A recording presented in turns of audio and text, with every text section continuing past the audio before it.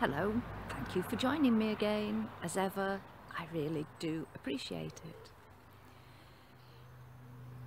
I want to just talk about our brains. Amazing things that they are, but they can sometimes play tricks on us.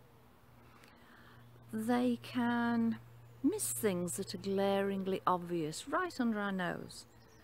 But that's because we're whirring through life at breakneck speed and we're not smelling the roses, the coffee or anything else around us. So take note of those little things because sometimes it's important.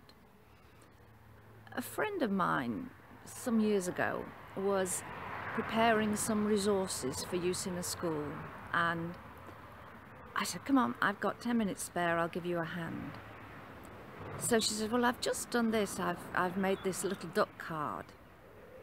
And she showed it to me. I said, oh, that's really nice. But one problem. So I turned it back to her and she said, oh, it's fine, you know, no problem at all.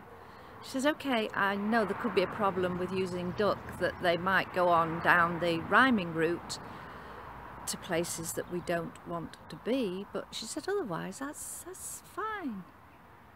I said, have another look.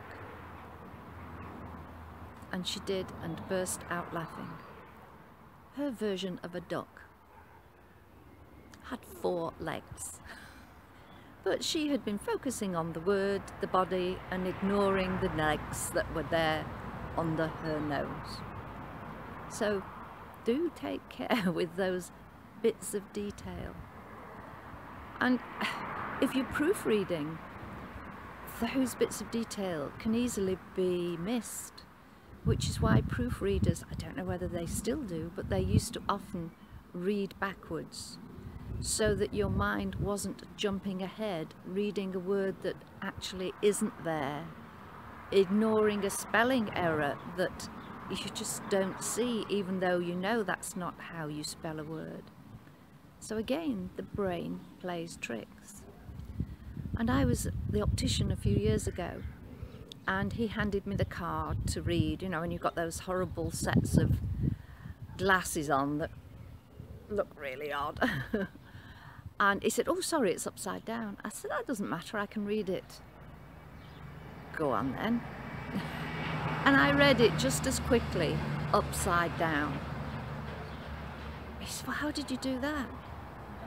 I'm a teacher. I'm used to sitting opposite somebody who's reading. So I'm used to seeing words upside down.